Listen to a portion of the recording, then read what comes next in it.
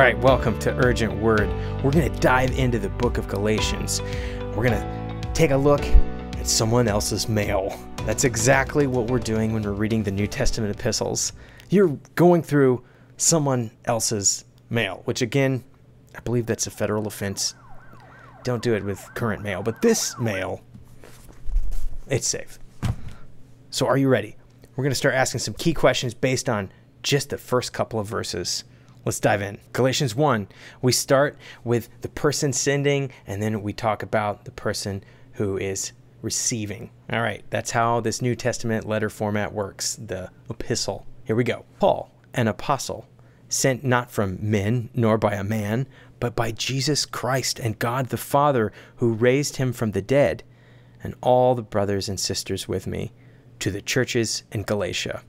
All right, right there we have who's writing and to whom. That's a key part if you're trying to intercept someone else's mail, to understand who's writing to whom. Right here, Paul is grounding the truth of his claims of having good news and the reality of the physical resurrection of Jesus. Jesus came back from the dead. This is a historical fact that Paul and these churches are founded on. So let the weight of that, the nearness of this to that event, take shape in our faith, that our faith is grounded in Jesus Christ beating the grave. The resurrection is real, and so these words matter. So who is this Paul figure? You may have heard about him before. You see, he's an apostle. He's kind of this interesting last apostle, final apostle.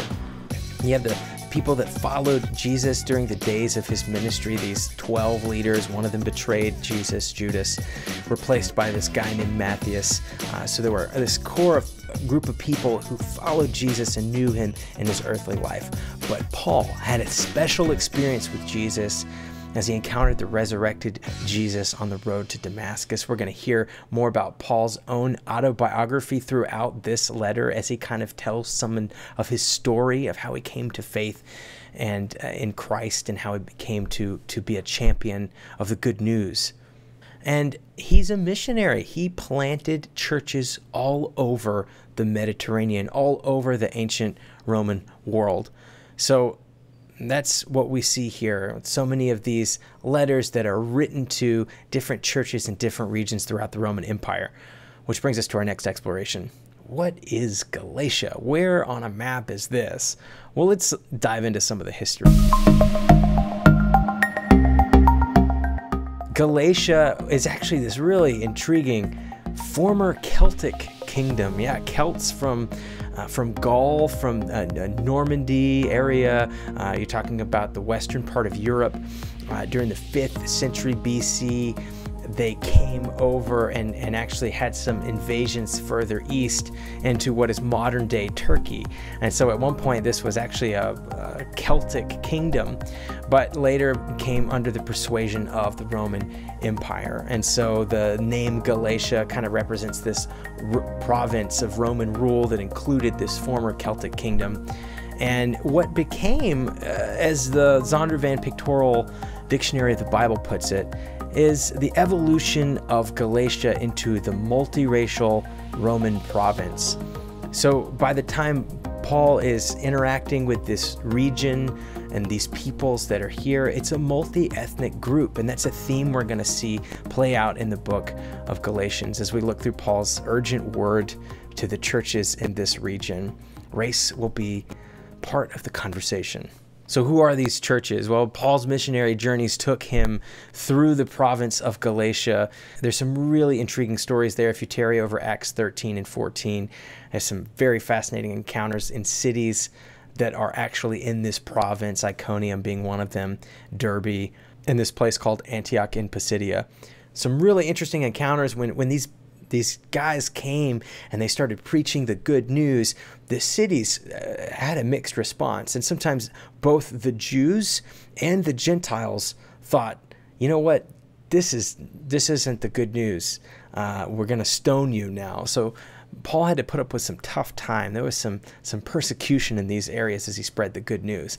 But the very fact that he's writing to churches in Galatia in this province mean that the good news took root. People received the good news of Jesus, and churches were planted, and people were joining this movement of God's salvific aims, promised all the way from the fall to now. They were starting to come to a realization that this good news about Jesus was indeed something to stake their lives and their identity in, and the church grew. So Paul is writing to a collection of churches.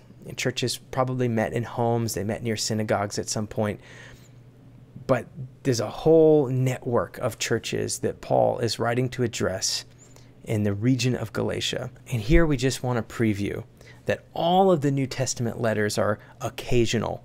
That means that there was a reason that they wrote. Writing a letter and sending it in the ancient world wasn't as easy as sending a text message today, or an email, or even a paper letter today.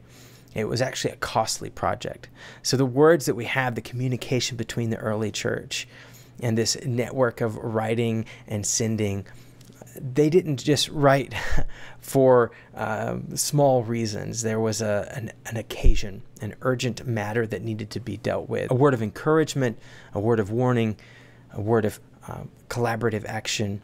And here we see, and this is what we're going to wrestle with in this letter, that the occasion is actually that people have come to change the good news about Jesus. There's a group of people we're going to meet in this letter who are changing the gospel, the good news about Jesus, to meet their needs. Now, we've talked about a lot of key words here. We've talked about the gospel, the good news, the salvific intent of God. We've talked about the idea of an occasion, of something happening in the situation in the church. We've talked about the geography and the history of this region and Paul's relationship to these churches and his missionary journeys. There's a lot going on here. So I just wanted to get an introductory lay of the land as we wade into this book. What I want you to do is to read through this letter.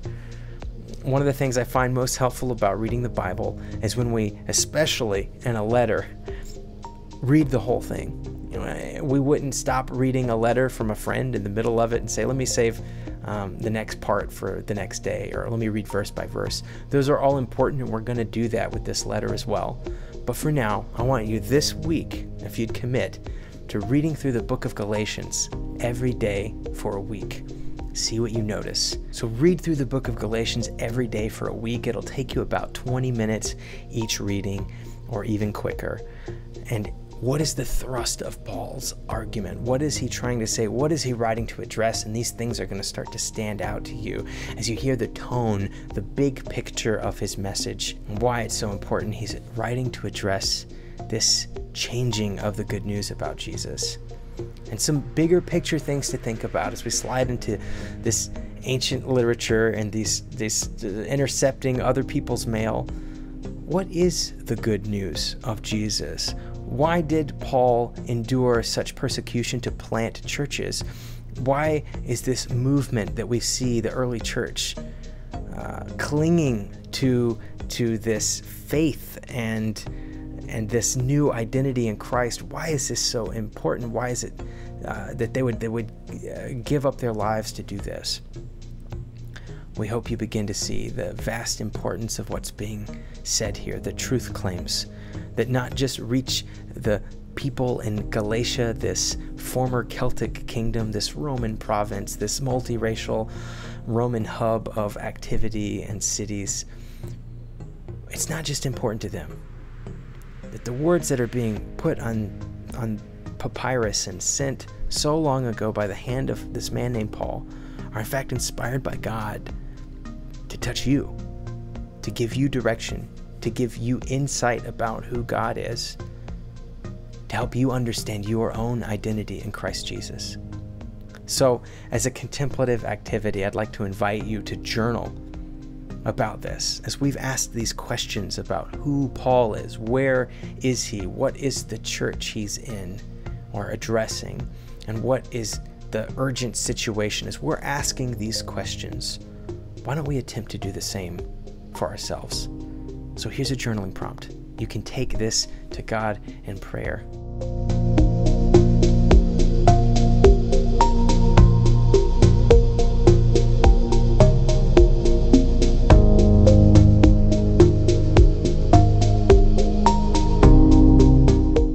Some of these explorations in this letter to churches in Galatia start to help us understand the big picture story that we are a part of in our own context. Godspeed.